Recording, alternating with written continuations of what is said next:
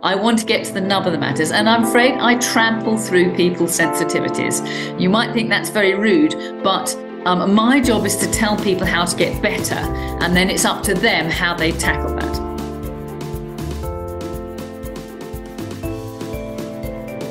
Hello and welcome. I'm Sarah, and today I'm talking to Dr. Sarah Myhill, who's a medical doctor and a naturopathic doctor. Now, Dr. Myhill is well known in the medical world, and she's much sought after by patients and practitioners because she runs her own practice and hosts trainings and workshops. Dr. Myhill's written over 10 books on subjects ranging from diabetes, healing thyroid, chronic fatigue, dyslexia, infectious diseases, and more. She's also spent 6 months working in the Royal Shrewsbury Hospital with patients with chronic fatigue. So she will be talking about making energy, mitochondria, which is vital for life, and how this goes wrong and how this is a key factor in chronic fatigue, ME, and fibromyalgia. Sarah's also going to talk about her findings over the last 40 years on what makes us sick, carb addiction, which medications are the most harmful, food, structured water, and lifestyle changes that we can adopt for optimum health. So I'll hand you over to her now. Welcome to the show, Dr. Myhill. Do you want to tell everybody a little bit about yourself and your background? Oh, of course. I'm a conventionally trained medical practitioner. I qualified in 1981.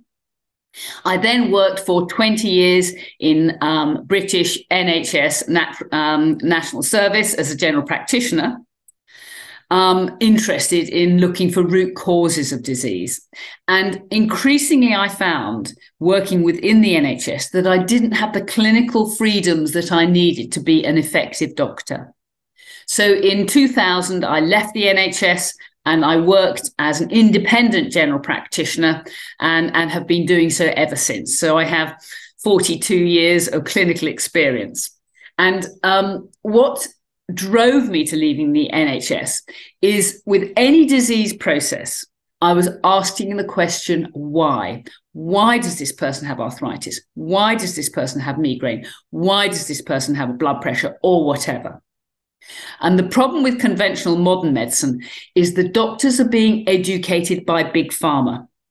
And big pharma are not interested in patients, they're only interested in profits. And what that means is we have symptom suppressing medication being issued or being prescribed for all these conditions. And the problem with symptom suppression medication, like anti-inflammatories for arthritis, like anti-blood pressure drugs for blood pressure, like antidepressants for depression, is that they don't address the underlying causes. They just help the symptoms temporarily. And, we have symptoms for very good reasons. Symptoms tell us there's something going wrong.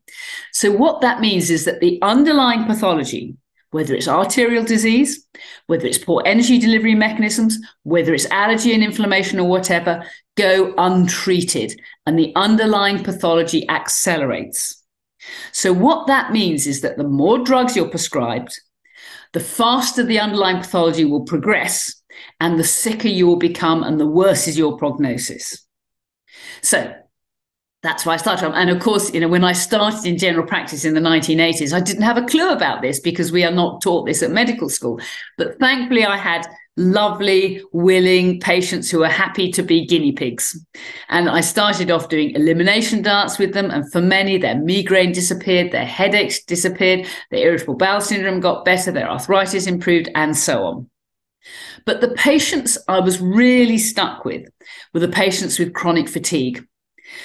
People who knew that they could function better, but simply weren't. And this included top athletes, England cricketers, England footballers, all sorts of interesting characters who just knew they weren't functioning to their full potential. And this led to an interest in chronic fatigue syndrome and ME. And again, in the 1980s, when I was in general practice, the commonest reason for consulting a doctor was the TATT, tired all the time, symptom, clinical picture. And okay, you might get a blood test, you might just be screened for anemia or obvious underactive thyroid, but there it stopped. And people now no longer go to their doctors with that complaint because they know they have no idea how to treat it. So this became my area of special interest. And when I left the NHS in 2000 and started independent practice, this became my subject of great interest. And the key points to remember about chronic fatigue syndrome and ME is they are not diagnoses, they are clinical pictures. They are a bag of symptoms, but we have to ask the question why. And chronic fatigue syndrome and ME are not the same thing, they are different. Chronic fatigue syndrome is that clinical picture which is characterized by poor energy delivery mechanisms, and we'll talk about that in a bit. ME is the clinical picture where we have chronic fatigue syndrome and inflammation. The body is in an inflamed state. And of course, if it's in an inflamed state, that causes lots of symptoms because inflammation is characterized by pain, local inflammation by pain, red, heat, swelling, loss of function. And ME is nearly always a painful condition. And that's driven often by chronic infection, by allergy, and by autoimmunity. And of course, we're now seeing epic record numbers of ME because the spike protein from COVID vaccines and from a COVID infection drives inflammation. It's markedly pro-inflammatory. So now we have another condition called long COVID, which is actually part of ME. It's poor energy delivery mechanisms and inflammation. Just for people listening, how does fibromyalgia fit into that? Because that's a related condition and some people have been diagnosed with fibromyalgia, so they're really interested in this too. Correct. Again, fibromyalgia is not a diagnosis, it's a clinical picture, and we have to ask the question why. And there are several possible threads to fibromyalgia. Fibromyalgia essentially means pain in the muscles.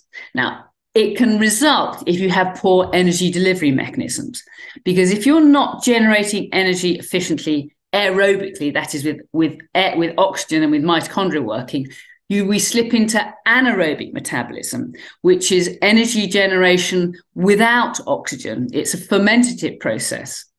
And the problem with that is very inefficient. And if you can't produce energy efficiently, then the body will produce lactic acid, which is a cheating way of making energy, if you like. And the point about lactic acid is it's painful. And when you get lactic acid building up in your chest, in your heart muscles, you get what's called atypical chest pain. It's actually angina.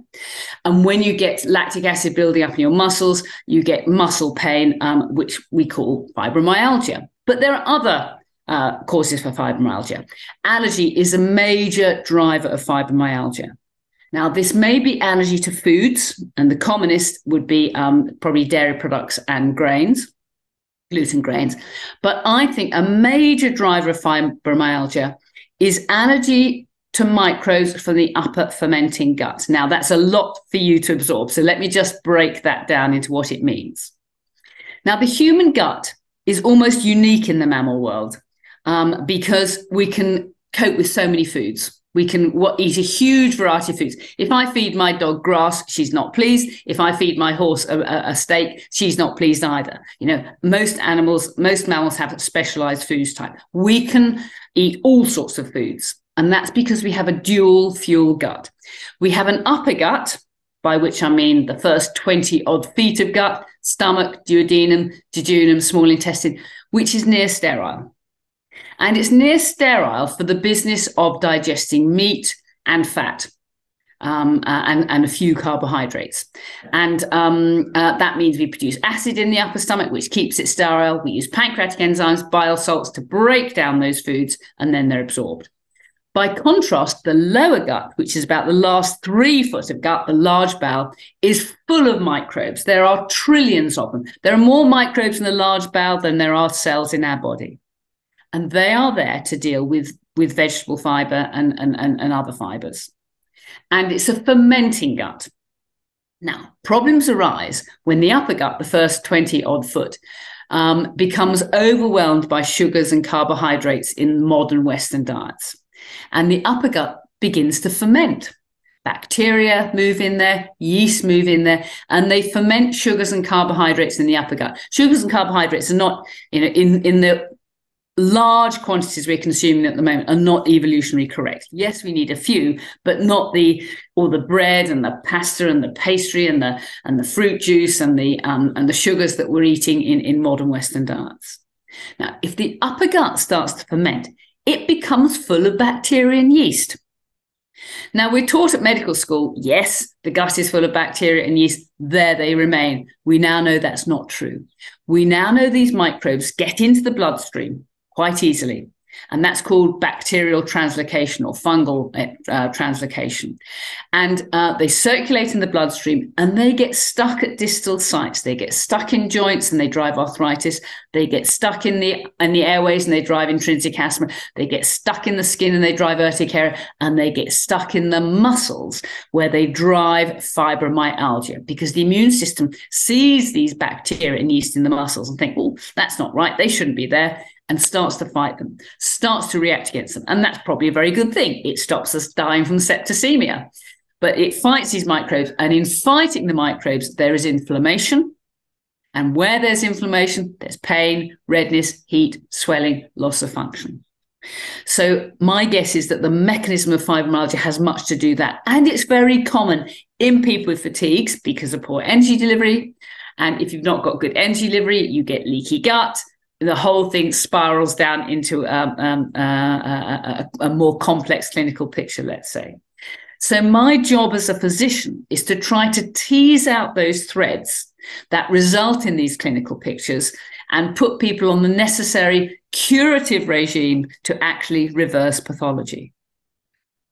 Just to backtrack a bit, when it comes to asking questions, because you emphasize the why, what questions are allopathic doctors not asking their patients? I mean, they maybe ask about what they're eating, but what about other aspects, like what time do they go to bed? How much time are they spending outside? What do you feel is missing in a regular consultation? They're not asking any of those questions. I mean, my patients have never been asked, what are you eating and why? I'm just to give an example of this. When I was working at Shrewsbury Hospital as a GP with a special interest in ME, I had a girl who came to see me who was early 20s, and she was almost paralyzed from the waist downwards. Oh, she said, my neurologist says there's nothing, and she couldn't walk. She was on crutches. So she was swinging her legs through. Oh, she said, my neurologist said there's nothing wrong with me. I've got ME. And I said, you haven't got ME. You have got a neurological disorder. What do you eat? What do you drink? Oh, she said, nobody's ever asked me that. But to cut a long story short, she was consuming 3 litres a day of Diet Coke. To cut an even longer story short, she had aspartame poisoning. Aspartame, which is the main sweetener used in Diet Coke, is broken down in the liver to formaldehyde, which is a neurotoxin. Within 3 months of cutting out her Diet Coke and all sweeteners completely and having some physio to get strong, she was walking normally. Now, if I hadn't asked that question, that girl would have proceeded to probably long-term paralysis and disability, and she'd have been told, oh, you've got ME, and that's the top and bottom of it. So that's just a lovely example of, how a very simple question completely unraveled her neurological disease. Oh, no, that's very empowering, because I think people view artificial sweeteners as a sometimes healthy option instead of sugar, and they're just as damaging in different ways. And especially, as you mentioned, as a neurotoxin. So that's profoundly useful for people, because there was a big study that came out last year conclusively saying they also cause cardiovascular disease. Yet if you go on the internet, there are people saying, oh, it doesn't matter, don't worry about it, it's only small amounts. But that's a really empowering story. And I think it's just like asking one question. So you mentioned the mitochondria and the gut microbiome, and I think we're outnumbered. We've got 1 human cell for every 10 microbial cell, and they communicate. And the mitochondria are one of my favorite subjects, and my audience likes them as well, because they not only make ATP, they also make deuterium depleted water, infrared light, which is again something you might want to mention, pregnenolone, which is really important. They make melatonin. And what I found on your website was that you have a mitochondria test. I saw it advertised. Do you want to go into the mitochondria in a bit more detail? Because some people, yes, their knowledge is up here, and other people, they just know it's something that makes energy and we need to protect it. Correct. Well, mitochondria are absolutely central to life. The difference between life and death is energy. If we can't generate energy, then we are dead. If a mitochondria are little engines within cells, and every cell has many hundreds, heart cells have about 2,000 mitochondria. The human ova has 100,000 mitochondria. They are there to generate energy for that cell. And without energy, the cell does not function. And for mitochondria to work well, they have to have the right fuel in the tank. They have to have the raw materials necessary to function. They have to be free from toxic stress. And they have to have the control mechanisms right, the thyroid and the adrenal glands. So we can't talk about mitochondria in isolation because they are so dependent on all these other factors. And the most desirable fuel for mitochondria are ketone bodies. And ketones come when we eat a diet which is rich in fat and fiber. And so this is always the starting point to treat absolutely everything, because mitochondria are involved in almost any pathological process you care to mention. We know they're central to Alzheimer's disease, to heart disease, to cancer, to chronic fatigue syndromes, to ME, to arthritis, to diabetes, you name it, and mitochondria are essentially important. And to get our mitochondria working well, the first thing we have to do is to fuel them correctly. And the point about ketones is they can be oxidized, they can be burnt, they can be metabolized in mitochondria with minimal damage to the mitochondria. It flows through very easily with minimal free radicals being produced, minimal exhaust gases, as I think of them. But by contrast, if you burn sugar in mitochondria, yes, in the short term, it's rocket fuel, but it goes through with friction. It goes through mitochondria producing a lot of free radicals. So it's very damaging to them and it ages them. And we know that people who eat sugar and high carbohydrate diets are prematurely aged and do not have the quality of life or the quantity of life that we should expect. And this is why people who are diabetic and who are overweight don't live to a great age, because those people have been running their lives on sugars and carbohydrates for decades, and it's highly damaging to their mitochondria, and that is the mechanism by which they develop pathology. So when it comes to our mitochondrial engines, the first thing we have to do is fuel them correctly with the paleo ketogenic diet.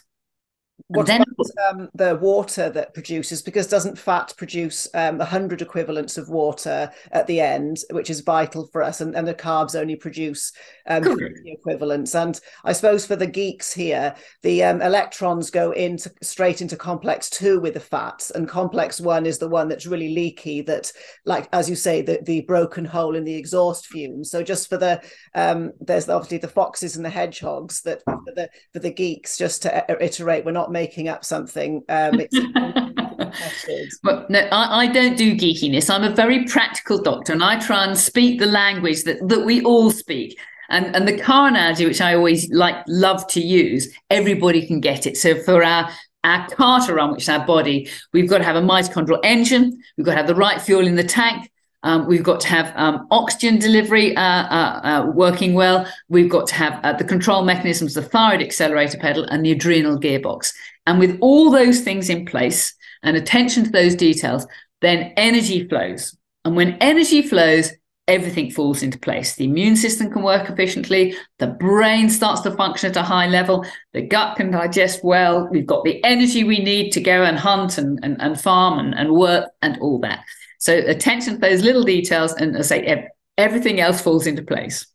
Oh, yeah. And you also mentioned mitochondrial toxins. So I did my postdoc on statins, and we won't go into that because that's a great big rabbit hole. But for people who are listening, they are a mitochondrial toxin, and cholesterol's not the enemy. And that's one of my hated medications. The other one is metformin, because I just feel there are so many holistic ways to lower your blood sugar, not just diet, but exercise, changing your light environment, getting out of blue light, going to bed earlier. And then the third one would be SSRIs, because again, I think we're going to talk about depression, because that ties in with chronic fatigue. So what would be some of your really hated medications where you feel that Well, you're absolutely right. You've also detailed 3 of my most hated medications. One that comes absolutely top of the pops are the PPIs, the proton pump inhibitors, because for our stomach to be sterile, for our stomach to digest protein, for our stomach to absorb minerals, for our stomach to protect us against infection, we need acid. And if you block acid production in the stomach with PPIs, that is hugely damaging. And I'm quite sure that PPIs are driving our current epidemics of cancer, of esophageal cancer, of stomach cancer, of bowel cancer, because it's allowing by not having an acid stomach, it's allowing the upper gut to become colonized with bacteria and with yeast and probably viruses as well. And that is very damaging. I wrote a book some years ago, which I've just rewritten, called The Infection Game. Life is an arms race. And the point here is that you and I are a free lunch. We're a free meal for all those microbes, bacteria, yeast, and viruses, which would love to make themselves at home in our delicious, warm, comfortable, well-fed bodies where they can have free sex. And of course, we now know that all pathology, all cancers, all dementias, all heart disease have an infectious driver. And so if we can keep the infectious load in our body to a minimum, that means the immune system doesn't have to fight big battles, it can fight little battles, and we can keep these microbes at bay. And we now know that an awful lot of ME is driven by chronic Epstein-Barr virus infection. So we all get Epstein-Barr virus. 90% of the population will test positive to it. But it's those people who don't have good immune function, the virus will prevail and will take over, and you'll end up with high levels in your body driving pathology. And we know it's associated with dementia, with breast cancer, with many lymphomas and leukemias. It's a really nasty little virus. So we have to look after our immune system. And our immune system is our standing army. And standing armies, they need a lot of raw materials, and they need a lot of energy to fight. And standing armies, yes, they're absolutely essential to protect us from infection. But if we alert our standing armies for the wrong reasons, for reasons of allergy, then that's like the army of the country, fighting foreign tourists who are actually coming to the country and making money for us. Or if you turn the immune system in on itself, that's called civil war, and that's autoimmunity. And autoimmunity is very bad news. And the most pro-inflammatory thing you can do to your body, the thing you can do that is most likely to switch on inflammation, is eat sugars and carbohydrates. And sugars are markedly pro-inflammatory and, again, drive an awful lot of pathology because they switch on the immune system. And because it's sugar, the immune system then doesn't get the energy to fight efficiently. So they really are very bad, dangerous foods indeed. Small amounts are fine. The large amounts consumed in Western diets are bad news for the body. So what else do you think is causing all of this epidemic in weak immune systems? Would you say it's our environment as well, like too much blue light? Because obviously that raises blood sugar as well. And you mentioned that that's a problem. Too much technology being inside, too much. Correct. All that's the drain. But in order of priority, number one is sugars and carbohydrates, and number two is micronutrient deficiencies. A very, very helpful nutrient for diabetes and high blood sugar is benfotiamine, which is the fat-soluble form of thiamine. It's not expensive, and just that alone will reverse diabetes, about 1 gram a day. And if people are struggling with the keto diet, again, it's a very useful addition to their diet. And it's necessary for mitochondria to be able to burn sugar to access mitochondria. How does that differ from TTFD? Because that's another thiamine that's also very popular because it can get into the brain. And I think people mistake vitamin B1 when there's actually better forms. So I think what you just said is really profound. It's similar. It does the same thing. I mean, we could, as I say, there's several ways to skin a cat, aren't there? So, but basically, we want a fat-soluble form of thiamine because it can get through cell membranes easily, access the brain, and do the job much better. When it comes into mental health, I think that's massively neglected, that people are depressed or anxious. And I sometimes don't feel like asking somebody about their way of eating because they feel like I'm going to attack them, but I never would. But there are so many studies now coming out about the benefits of ketones for bipolar and stuff. Correct. What would your take be, and how would you approach this very, very sensitive topic? Because it's very personal and people get very defensive and upset, yet it's like you say, it's glaringly obvious. I meet somebody and you just know, I wish if you just moved into just paleo you'd feel better. Well, I'm afraid as I get older and more irritable, and I want to get and less lovely and less nice, perhaps, I want to get to the nub of the matters. And I'm afraid I trample through people's sensitivities. You might think that's very rude, but my job is to tell people how to get better, and then it's up to them how they tackle that. And the key point about sugars and carbohydrates is that they are highly addictive. And we use addictions to deal with stress. Everybody knows this. Everybody knows, when they had a really stressful day, they want to have a couple of glasses of wine to calm them down. People smoke because nicotine has a calming effect in the short term. People use cannabis for the same reason. It has a calming effect. And by contrast, if they want to be fired up, they go for caffeine, or they go for cocaine or amphetamine, all these nasty drugs. And we all know that all addictions are damaging. But the most pernicious addiction worldwide, and the one that is least well recognized, are sugars and carbohydrates.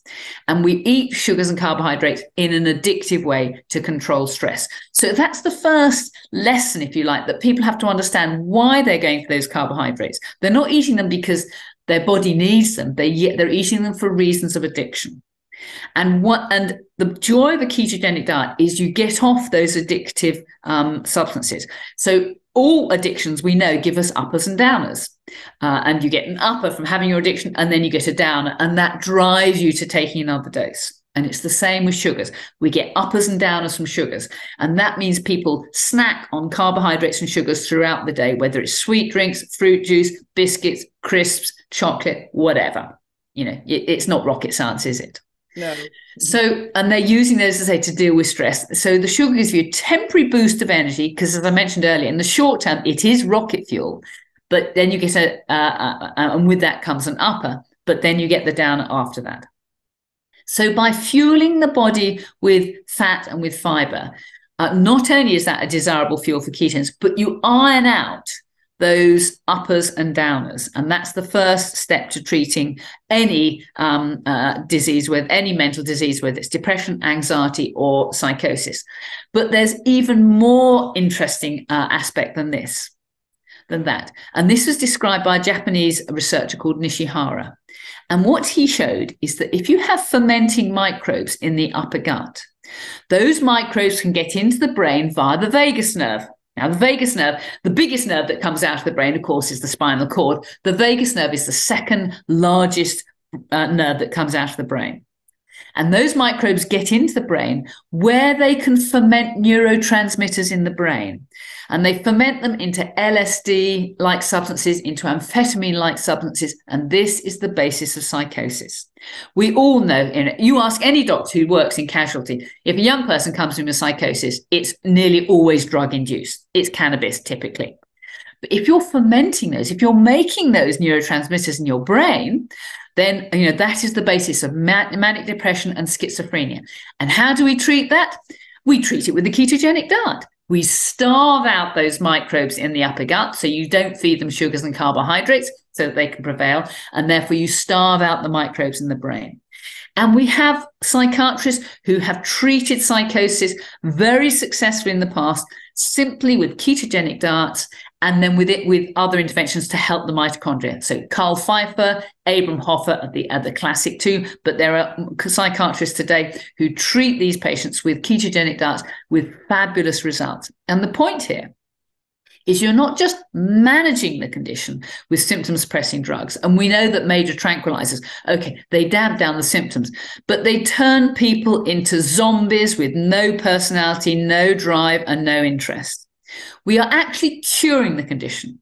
We're reversing it. We're returning these to normal people. Now, I don't pretend it's an easy path, but it's the biologically plausible path. It's the physiologically correct path, and we actually effect a cure. And that's what we should be looking for. And as I say to all my patients, there's only one person that can get you well, and that's you. I can talk the talk, but you've got to walk the walk. And of course, I walk the walk too. Any physician who is advocating these interventions has to walk the walk themselves. And I'm delighted to hear, Sarah, that you are in ketosis and doing ketogenic diet, because if you I do everything I tell people to do. And just to backtrack about being nasty, I've got much more impatient and angry at people for not providing me feedback about what they're eating and when, what their daily life is. And I used to think, oh, they're depressed, whatever, be kind. And I'm thinking I'm actually being cruel by not slamming down with a hammer, because it has to be said, and you just hammered it home then, that only you can cure you. And also I've got to set an example, and I've got to prove to myself that ketogenic diets work, changing my circadian rhythm works, doing Pilates or basic exercise, meditation, because then I believe in my own treatments. Whereas how many doctors have ever taken olanzapine or sertraline, or they wouldn't touch their own drugs. So I'm totally with you about your routine. And I know it wasn't on my list of questions, but I want to know now what your daily routine is as well. Okay. Well, I get up first thing. I'm an early bird. I rise early, and I have an underactive thyroid and adrenal gland, which is both very common as we age. So I take a thyroid glandular and adrenal glandular on rising. And then I get out in my garden and I feed my pigs and my ducks and my chickens and do basic gardening and so on. And then I come in, and then there's an old boy I look after called Tony, who I give him breakfast. And he's a ketogenic diet. In July, we will celebrate his 101st birthday. He is as sharp as a tack. He has no cancer, no heart disease, no dementia. He really is extremely well. Now, I don't eat breakfast. I like to eat all my food within a 6-7 hour window of time. And the reason for that is because intermittent fasting is actually very good for us. And after 16 hours of ketogenic diet and then followed by intermittent fasting, after 16 hours, you switch on autophagy, or self-eating. And we know that is highly protective against cancer, dementia, and heart disease. So I have my lunch at about 12 o'clock. And that is comprised of keto bread that I make myself, which is linseed bread. And then I've got my own ducks. And so I have 2 duck eggs and maybe some sausages from my pigs. And I don't eat at all in the afternoon, of course. And then about 5:30, 6 o'clock, I have my evening meal, which is a good one. And I'm very lucky. I'm a keen gardener. So the starter is usually salad from the garden, which I'm eating at the moment. Main course will be some of my pig meat, which will be, pork chop or sausages or burger or whatever with, and I've got some few new potatoes in the garden at the moment. So I'm digging new potatoes and then lots of green vegetables. And then pudding will be berries with coconut milk. So and I pretty much eat that most days, and it's absolutely delicious and I love it. And it's nearly all home produced. So it's organic and I eat within a window of time. And that's what and I expect I will do even more with that. I expect you'll live till you're over 100 as well. Well, I don't know about that, because what determines our longevity are mitochondria. And mitochondria come down the female line. And my mother, grandmother, and great-grandmother, none of them made 60. So I'm probably on borrowed time already. I don't know. I even though my degree was in genetics, I don't think it loads the gun, but the environment pulls the trigger. So I'm putting my bets on you living till you're 100. And actually, speaking of intermittent fasting, I do it the opposite way to you. I get up, go for a walk, come back, eat breakfast, go to the gym, and then I close my eating window at 2 o'clock, and then I have to do all the way in the evening and overnight. But people find that really difficult, because I think I used to do it the other way around, but it made my cortisol go crazy. And it's like you say, each to your own, as long as your eating window isn't 16 hours, because some people eat 10 meals a day from dawn till dusk. And I think you also touch on a really important point of don't eat close to bed, because I would say it just disrupts leptin, and also it's going to annoy the gut because it wants to go to sleep. And I think you brought up lots of really important points. And something else, I know there are meat snobs out there that say pork meat is lower quality than beef because of the puffers. But, if you've got your own pig yourself, I'd much rather know where it's coming from than, even if it says it's grass-fed, it might not be. So maybe if you want to kind of elaborate on your routine and how it might vary from person to person who couldn't live on a farm and have their own pigs and ducks. Well, so humans have got the remarkable gut, and we can cope with a wide variety of foods. And I think the point is you just have to do your best to eat as cleanly as you possibly can. So, my daughter lives in Brighton, but she gets an organic food box, and that arrives once a week, and it's whatever the guy has available. And then, of course, I supply with as much meat as possible when I go down and visit her. So everybody has to just work out their own regimes that suit themselves. But the bottom line is it wants to be as fresh as possible, or frozen. I don't mind frozen. I think that's fine. As organic as possible. And grown locally as possible. And we never arrive. We're never going to be perfect, but we just constantly try to nudge things along a bit and improve things a bit and improve things a bit and improve things a bit until we finally hit the gong. Yeah, I think that's really important, because a lot of people get so overwhelmed from too much watching the internet, and they think, well, I can't afford this. Where could I buy raw dairy? I don't have any grass fed. Whereas if they just, and this is going to lead into my next question, if they just get rid of the major energy draining culprits. So I was going to ask you, what do you think are the major energy draining culprits in our society? Absolutely everything, not just food and supplements. Obviously, you can include bad supplements, drugs, or whatever you think is kind of really sucking our energy dry. Something that, you mentioned artificial sweeteners as well earlier, which I'm sometimes guilty of using, and I think other people will be. But maybe if you give a lowdown of how not to drain your batteries. Well, it's all the stuff we've been talking about. So, sugars and carbohydrates, obviously. Taking supplements, I think, is really important. Sleep, I think we must be as disciplined about sleep as we are about food. And most people do not get enough sleep. And the average requirement is probably about 8 hours, and you get the best hours of sleep before midnight. So early to bed, early to rise is my philosophy. And we sleep when it's dark. So you need less sleep in the summer and more sleep in the winter. Try to arrange things so that you can get more sleep in the winter, because we need more sleep.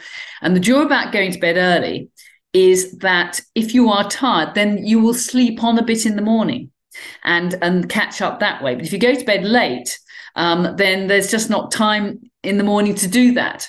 So, and I say you get your best quality sleep before midnight. So sleep is absolutely vital. So dark room, quiet, you don't want somebody snoring next door to you, and so on and so forth. So sleep is vital. Sunshine is really important.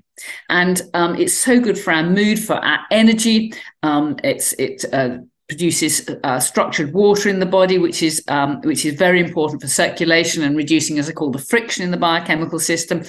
Again, organic food. I don't know if you have read Stephanie Senath's book. Oh yes, she was on my podcast. She hasn't. I haven't uploaded it yet, and she's a genius with glyphosate. I love Stephanie Senath. And yes, I do see organic food is expensive, but when you see the multiple ways in which glyphosate is so damaging to our bodies in terms of energy delivery mechanism, connective tissue, carcinogenic, cancer driving, disrupting our microbiome.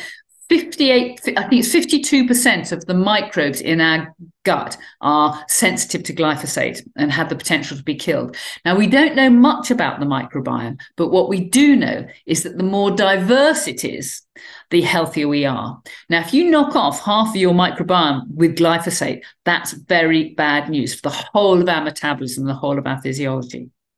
So as far as possible, try to eat organic. I think that's terribly important. And also with glyphosate, it knocks out the shikimate pathway for making tryptophan. And because we've been talking about anxiety and depression, and you need tryptophan to make your own serotonin and melatonin for sleep. So I think that's another big kicker as well for glyphosate. And I think even washing the food, because people think just because it's organic they just can eat it straight away, but washing it's obviously really important. And speaking of washing, you mentioned structured water, and again, that's something I'm really into. And it's some people know all about it, and other people it's all brand new to them. It's about how it's this special water that lubricates the surfaces inside our bodies, and especially the lining of our blood vessels. And it's like the more structured water you've got, the better the prognosis is, because there's even studies on cancer and structured water. And you mentioned sunshine, and I was going to mention infrared in a minute, because I know you have a sauna. Correct. Yeah, correct. Yeah. And just to explain what structured water is, and this is described by a wonderful physicist called Gerald Pollack, who first described it. And the point is, water can exist in 3 forms that we know about. Obviously, liquid water, obviously ice and steam. But he describes a 4th phase of water, which he calls exclusion zone or structured water. And this is what water molecules do when they align themselves against the surface. Now, that surface might be glass, but of course, in the body, it's cell membranes. And we have acres and acres and square kilometers of cell membranes in our body. And against a membrane, it aligns itself in a honeycomb structure, a little bit like graphite for the chemists. And if you tot up the electrons and the protons in there, you find you've got too many protons. So the reason it's called exclusion zone water is it excludes protons from its honeycomb structure. And what that means is that all membranes are negatively charged. And the energy for that negative charge comes from infrared, it comes from sunshine, and it comes from heat. It comes from the heat that we generate in muscles. Now, if all, let's just look at the circulation of blood. I've always wondered how it is that blood circulates through capillaries. Because yes, of course, we have a heart that pumps blood and it sends it to the precapillary arterioles under pressure. But the pressure gradient between the afferent and the efferent side of our capillaries, where the blood comes in and where the blood goes out, well, there is none.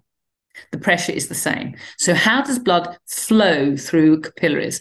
And the answer is it's electrical pressure that's generated by exclusion phase or 4th phase water.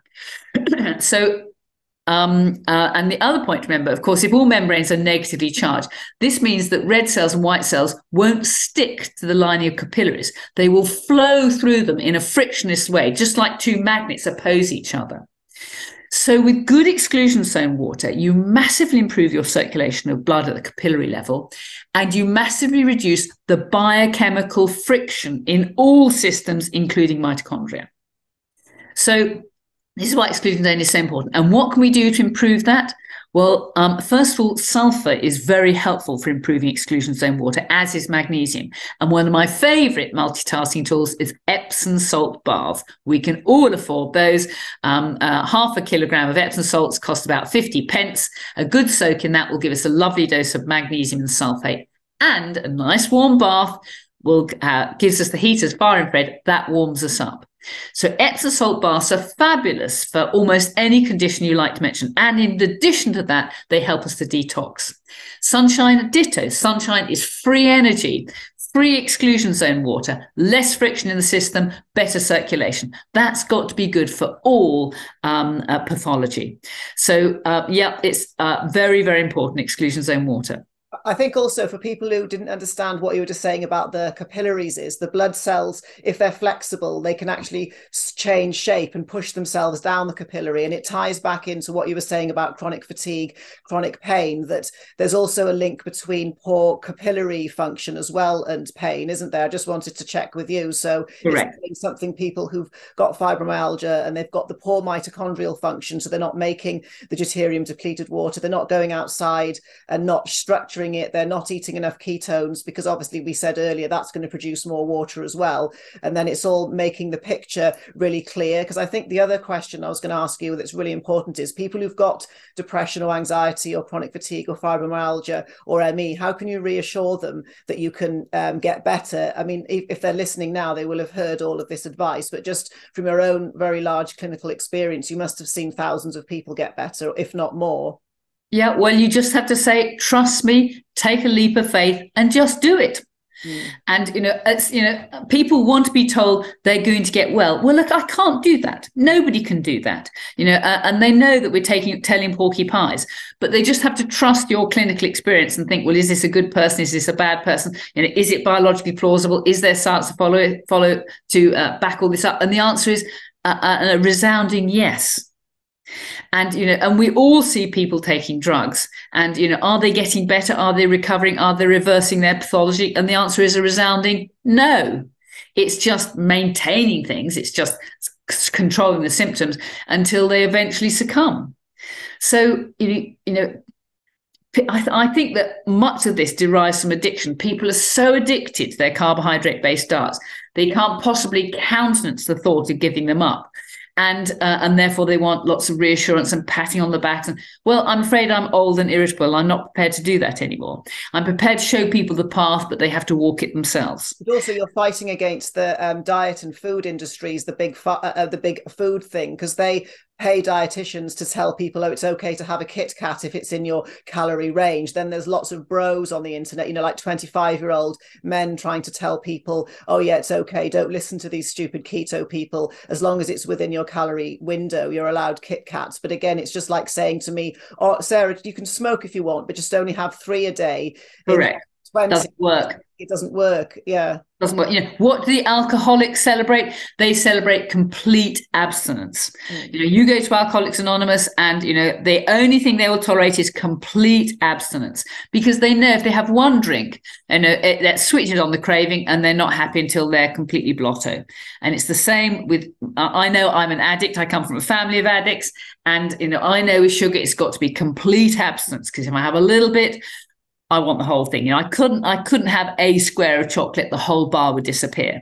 So that's how I do it. And that's how everybody probably has to do it. Like you, I completely understand how people are feeling. Well, I do within reason. And I know it's difficult and I know it's hard. That's why it's really helped me today for you to say, just punch them in the face with it. You're going to save their lives. And also something really profound that you said was people taking all this medication is speeding up the underlying process. And that, I think that is just like such a take-home message, that even that phrase alone, anybody can understand. If you keep taking this medicine, your insides are going to rot quicker, basically. If you know, just a word of warning. That doesn't mean go away and stop your medication. Oh no, I know. What you have to do is put in place the necessary regimes, the ketogenic diet, the supplements, the sleep discipline, the exercise or whatever, and then tail the medications off and monitor. So if you've got high blood pressure, get yourself a blood pressure cuff and monitor it home so it's coming down.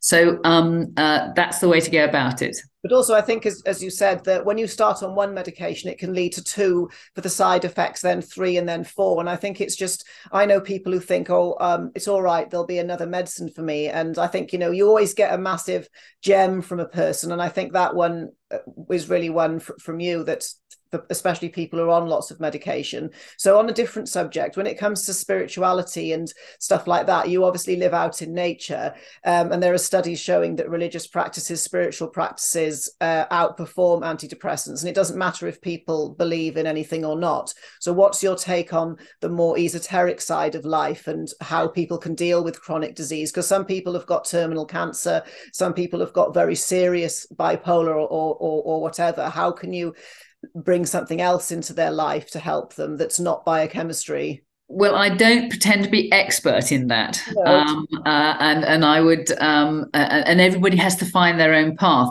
There's a wonderful book by Kelly Turner called Radical Remission. And what she did is she went and interviewed people who had all the cancer surgery, the chemotherapy, the radiotherapy, and were told you've got a few months to live. But they turned their lives around and they survived. And she asked the question, what did you do that made the difference? How did you reverse your cancer? How did you solve? Now, you would think doctors would be fascinated by this question, wouldn't you? You'd think they'd be saying, what are you doing that's different? How did you cure yourself? And the answer is they radically changed their diet. They radically changed their lifestyle. They took control of their disease. They said, blow this for monkeys. You know, I'm not going to do what you tell me. I know jolly will get better on my own. And they had a horizon. They had a project they wanted to do. They had a garden they wanted to dig, or they had a family they had to look after. You know, they had a meaning to their life. And then other techniques, but she details 7 top interventions, or maybe it was 9. I think it's 9 interventions that she recommends, and that's what you do. You take control of your life. You don't let your disease control you. You say, "Blow this for monkeys! I'm blooming well going to go and do it." But the starting point is the diet. They all changed their diet, and many of them did intermittent fasting. That is absolutely crucial. Oh, definitely, because not going without food just teaches you to go without other things. But I think what you said about the garden, it's something like just getting a dog that you have to look after somebody else and not obsess with yourself, or get an allotment, or even just grow some herbs at home, because you've got to get up every day and look after another live being. But yes, I agree. And just to finish off, what would you say from all of your experience with your patients is the biggest barriers to changing their ways of eating? Because it can be problematic, and maybe some of the excuses people come up with or things that you found really helpful for somebody that's listening and just can't seem to stop eating carbs. It's their own brain they've got to sort out. It's okay. Addiction, and often family, and the family are all addicts too, and discourage them. But also the doctors. Very often people, they listen to me and then they go and run the ideas past their doctor or their GP, who pats on the head and says, "Oh no, that's got nothing to do with it. Don't bother your silly mind with that. We've got the proper medicine." So doctors are often obstructive. Mm-hmm. So this is why it's so important to work it out for yourself. Take control of what you're going to do and just jolly well do it. And in the short term, you will get worse. And that's the truth for any addiction. It's difficult. It's a hard path to walk. You will get withdrawal symptoms, but in the long term, you will be a different person. You might know a friend of mine, Dr. Ian Lake. He's very much all about how many of your doctors are open to a ketogenic diet and how many are not. And he's just sent me an email with all of the data. And I think it's really something that infuriates me. I've had my clients and patients being told to stop doing a ketogenic diet. And one of them was diabetic and on 2 medications and 5 stone overweight, and her blood sugar was going down. And she was, and the doctor just said, "Oh no, this is just a fad. Just stop doing it. It's dangerous." And this lady now, what am I? You have to just walk away. But I think what you've just said about obstructive doctors, and then Ian Lake, because anyone who's listening, he's a type 1 diabetic that's he's very knowledgeable about ketogenic diet and low carb. He's also a really nice man as well. So he's worth a look and a listen. So well, yes. For your patient like that, start her on benfotiamine, 1 gram daily, and that will help a lot. And maybe then she'll rethink keto, but she just must do it. Otherwise, she's heading. It's like a tanker heading for the rocks. She's going to hit the rocks and sink. So would you say benfotiamine is superior to, say, apple cider vinegar or berberine or chromium or vanadium? They all work in different mechanisms. And for some people, it's the chromium that does it. And for some, it's the apple cider vinegar that does it. But benfotiamine's got a very good track record.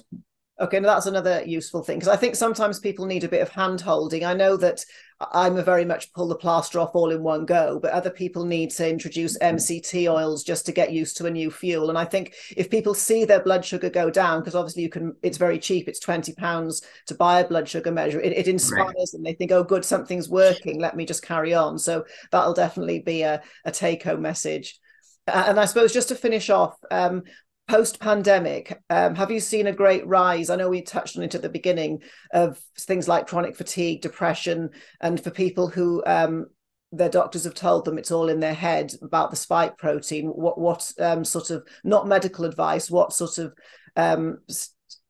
reassurance could you give these people, and what could they do?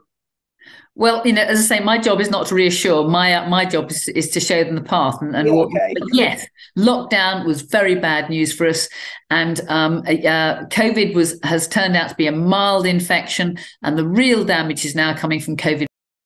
And death rates are now running at about 2,000 people dying per week, over and above what we would expect. So it's causing the pathology now, not COVID. That's like really terrifying, and I think we'll just leave it there to let it sink in. But I think, again, it's like anything, our bodies are very well geared for dealing with toxins, microbes, mRNA, graphene and stuff like that. So it is possible to overcome this and get it out, but the people are going to have to change their lifestyle in order to facilitate recovery from the jab or the infection. Correct. And just so people know where to find you, because obviously you're a wealth of knowledge, and you offer all sorts of different options, from taking on clients, you do courses, you do retreats. Do you want to tell people a bit about how they can find you? And just go to my website, which if you just Google Dr. Myhill, my website comes up, and there are details, the books that I run, the online courses that I do that anybody can join, and we have a lot of fun with those. Or sometimes I run courses, people come to my home, and we have max out at 12 people, and I talk medicine for 3 days, and we have a lot of fun doing that. We eat a keto diet. We sit around my eco pool and we use the sauna and the hot tub, And the next session is in June, which is strawberry season. So we will eat very well in June. All right, okay. So there's options for clinicians, patients, Anybody. Curious people, and obviously they've seen you and met you now. And even though you pretend to be grumpy and stuff, you're not. If they don't change their diet, they might get a grumpy version of you. But other than that, it's really fun and really informative, because I'm only scratching the surface of your knowledge today, and I really appreciate you coming on and sharing all this with everybody. My pleasure, my absolute pleasure.